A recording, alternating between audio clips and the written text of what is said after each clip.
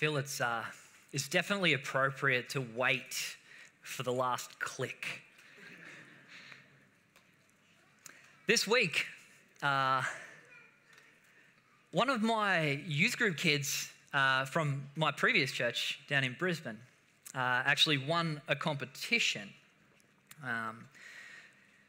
Part of the Melbourne Institute of Comedy, the Melbourne Comedy Festival. Well, she actually threw her hat in the ring. She's 16 years old. She threw her hat in the ring and she won it, this event. And I thought that I might just try out, because obviously she's got some really good mentors and teachers and things like that, myself perhaps included. I thought I'd try out a little bit on us just to get us going this morning. Look, I was trying to figure out how to start my message, but I kept coming up empty, kind of like the tomb on Sunday.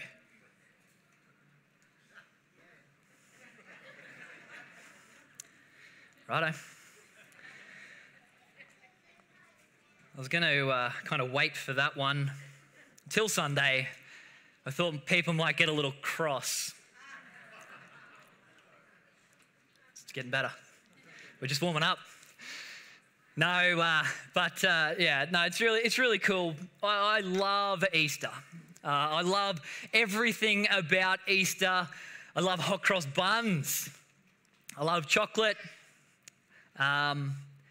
Mainly the blocks of Cadbury chocolate. I reckon I can put one of those away in a sitting. I do that pretty well. But Easter for me is the ultimate. It's the ultimate demonstration of God's love to us. And it describes to me, it shows me the lengths that God would be willing to go, that I might have a relationship with him, that I could be saved, that I could have an eternity that is secure in him. And the beauty about it is that there's no effort that I could personally go to that would enable my salvation. But it's only because of what he's done that we can actually do that. So I celebrate hard Easter. I get excited, and as an evangelist, I get super passionate, and it's sometimes overwhelming for people. And I just start arguments with people about the way that we do things in the Christian church. I had an amazing argument about the fact that, we don't see the joy of the Lord expressed on people's faces with our interns on Wednesday morning. That lasted quite a while. But I think that we have something that is worth maybe just smirking a little bit to the side if we can't get a full smile out. I think we've got something that is amazing that we get the opportunity to celebrate, particularly today, Good Friday, what he's done. In Matthew chapter 27, if you want to follow along, you're welcome to grab your own Bibles. I've got the verses up on the screen for us this morning. But it says this: from noon until 3 p.m, darkness came over all of the land. About 3 p.m, Jesus cried out in a loud voice, Eli, Eli, lema sabachthani, which means, my God, why have you forsaken me? When some of those standing there heard this, they said, he's calling Elijah. Immediately, one of them ran and got a sponge. He filled it with wine vinegar, put it on a staff, and offered it to Jesus to drink. The rest said, now leave him alone. Let's see if Elijah comes to save him. And when Jesus had cried out again in a loud voice, he gave up his spirit. At that moment, the curtain of the temple was torn in two from top to bottom. The earth shook and the rocks split and the tombs broke open. The bodies of many holy people who had died were raised to life. They came out of the tombs after Jesus' resurrection and went into the holy city and appeared to many people. Could you imagine that happening? How much you would freak out.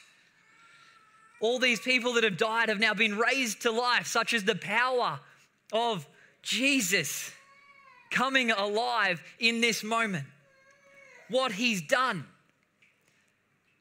But I want to focus in this morning on one particular element of this text, and it is this bit. It says, at that moment, the curtain of the temple was torn in two from top to bottom.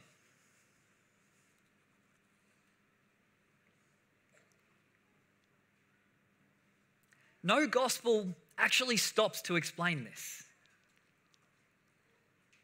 It appears in them all, but none of them stop to really explain what's just happened here in this moment. You see, the veil was the inner veil in the temple before the Holy of Holy Rooms. That was the room where God dwelt. Nobody was allowed in there except for the high priest. Only once a year were they ever allowed in there.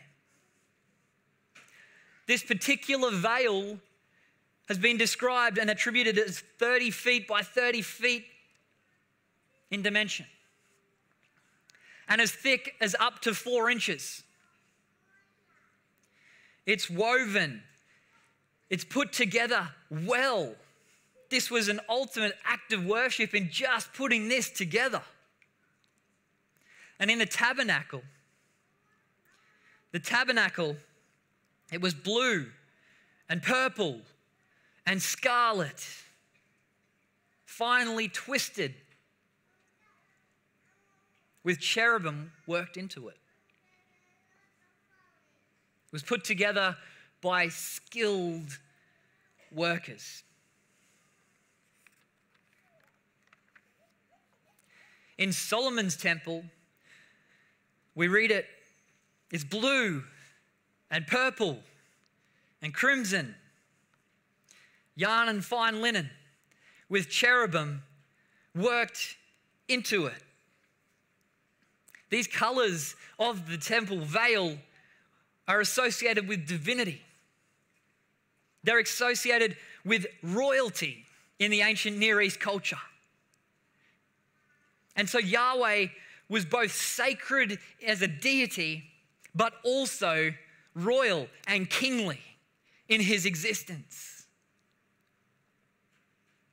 He was enthroned as the King of Israel. And then they've got these cherubim that are woven into it. Fierce angelic warriors with ferocious swords. And that stands between man and God, to serve as both a warning and an object lesson. We cannot be in the presence of God. The way is shut. You might recall in the garden, the cherubim are there stopping Adam and Eve once they have been removed from the garden.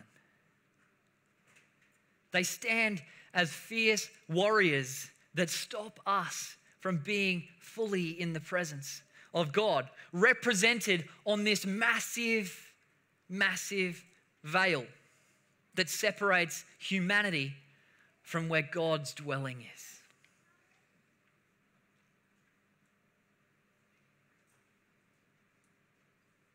We're closed off. We've been shut out. Been shut out from the presence of God. So how did it all happen? How did it all happen? How did we get to this stage where we are no longer able to be in the presence of God? Well, God can't be in the presence of unrighteousness.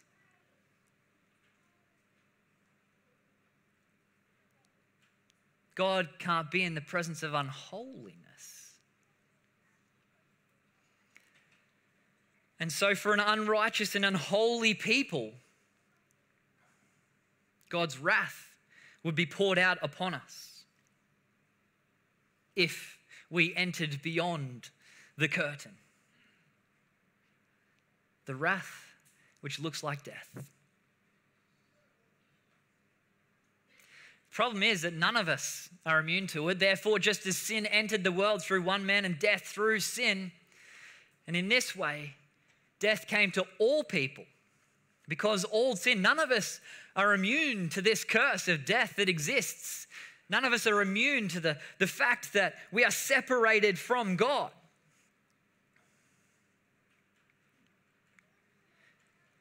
And the Lord God said, the man has now become like one of us, knowing good and evil. This is what happened when sin entered through that one man, right? Through Adam, through Eve, through mankind. When sin entered, we now knew the difference between good and evil. He must not be allowed to reach out his hand and take also from the tree of life and eat and live forever. After he drove the man out, he placed on the east side of the Garden of Eden, cherubim and a flaming sword flashing back and forth to guard the way to the tree of life. Disconnected. There's nothing.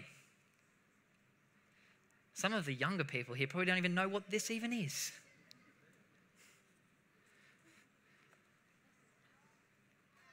There is no ability for us to connect in such a way that it would be acceptable for us to be in the presence of God under the curse of sin. But, and I love this, but in Exodus 25, verse 8, as God's people gathered, this happened. God gave instructions, then have them make me a sanctuary for me, and I will dwell among them. All of a sudden, we start to see the beginning of hope for the broken. We start to see a pathway forward where God would meet with his people.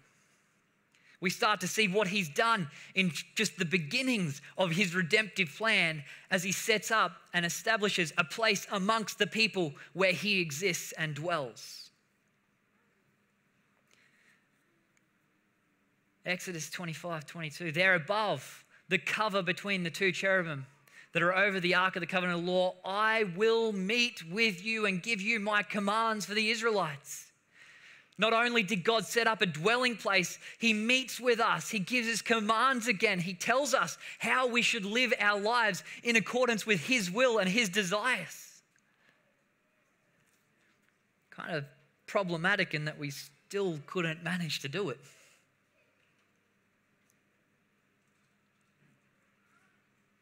Yet God dwells among his people. And right from then through to today, God dwells amongst his people.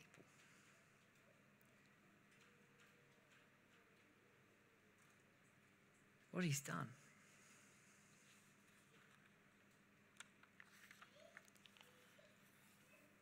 God dwells in the Holy of Holies, in the tabernacle and the temple. He meets us on the other side of the veil, guarded by the cherubim. So holy was this dwelling place that no one could enter. And I'm sorry to burst bubbles, but some people believe that the high priest actually had a rope tied around him when he went into the Holy of Holies. He had little jingle bells. He had bells on him. But so holy was this space that even if the people believe, even if the high priest died, that they would have to find a way to know and therefore extract the high priest. And so, once a year, God enabled this meeting to take place on the Day of Atonement. And atonement is the only way for us to come back to God. The price for the sin, the brokenness that entered into the world through Adam and Eve and has been carried generation to generation, the price still needed to be paid. Just like the covenantal law required a sacrifice for this sin, which was another purpose of the temple, that people could come and bring their offerings, their sacrifice to be made right before God. We as a human race, as mankind, needed the ultimate sacrifice to be paid, a sacrifice that could only be made because of what he's done. Jesus became the sacrifice. Isaiah 53, his life was a ransom for many. Jesus became the ultimate sacrifice so that we might know God, that we might be able to interact with God, that we could sense and know God's dwelling place amongst his people. Jesus was the ultimate sacrifice. And Jesus had to become the ultimate sacrifice because there was no sacrifice that could compete, that could actually achieve the magnitude of the price that needed to be paid. Hear this in Hebrews 10 verses 3-7, it says, "But those sacrifices are an annual reminder of sins. It is impossible for the blood of bulls and goats to take away sin."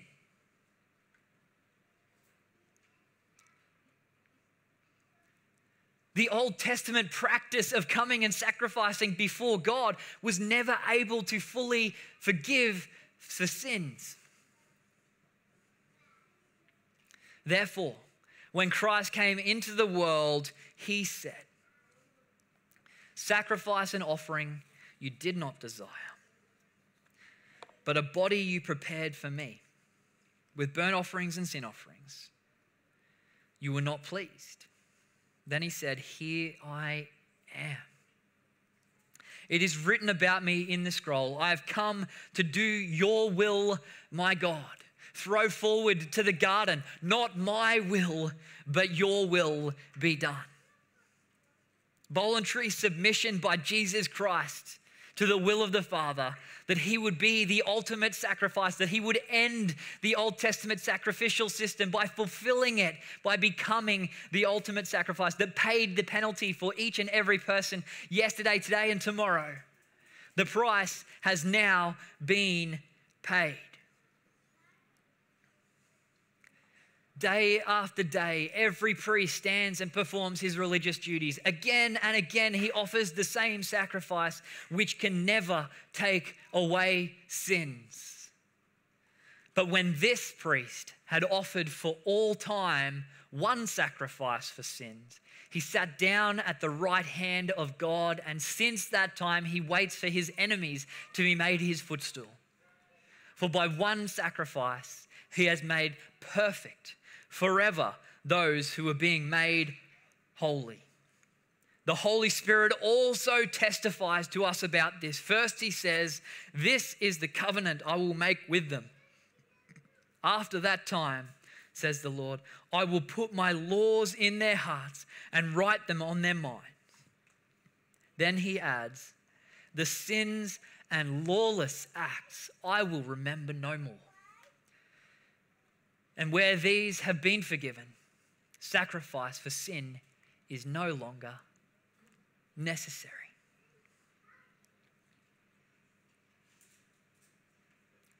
What does it mean? It means that we now have access, full access to God. As Jesus was on the cross enacting God's will, enacting what was prophesied about, he paid the price for us. He gives us an opportunity at being made right with God. Because the veil was torn from top to bottom.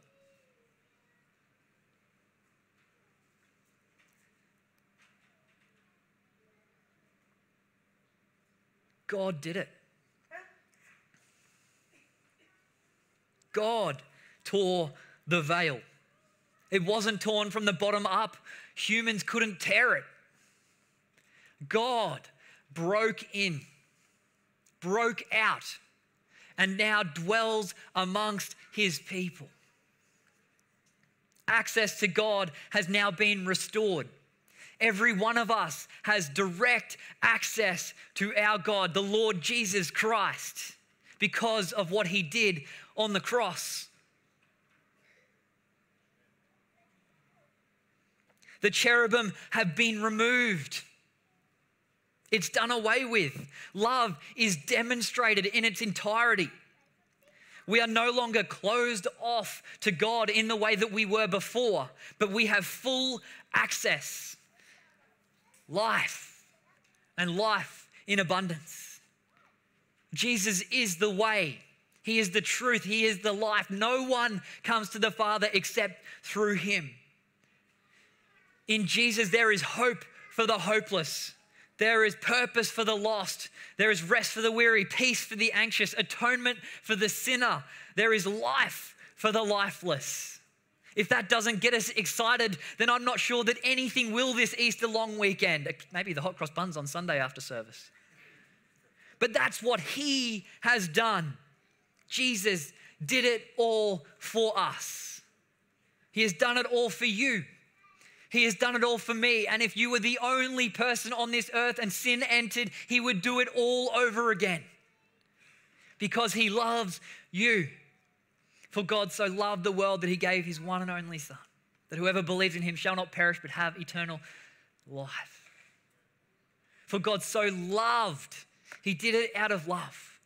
He wants relationship with you and me. And perhaps this Easter long weekend, whether this is your first time in church, whether this is your 100,000th time in church, I don't know how that's possible. Jesus wants you to know that you are so deeply and dearly loved, and that Jesus made a way for you to be right in the eyes of God, and he wants to be in relationship with you. The veil has been torn. There is no other sacrifice that is needed. The cherubim aren't blocking us from the presence of God anymore. He's done it all. What he's done. What he's done.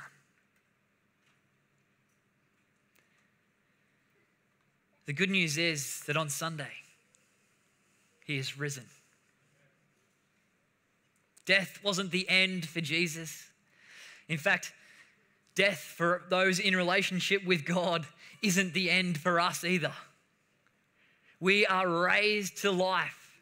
Just as Jesus was that Sunday, that Easter Sunday, Jesus was raised to life by the power of God. It's a story of the beginning. It's a story of the brokenness. It's a story of betrayal. And it's a story of a new beginning. Perhaps today is your day for a new beginning. The question that I have for you is, what are you going to do about it? What are you going to do about it?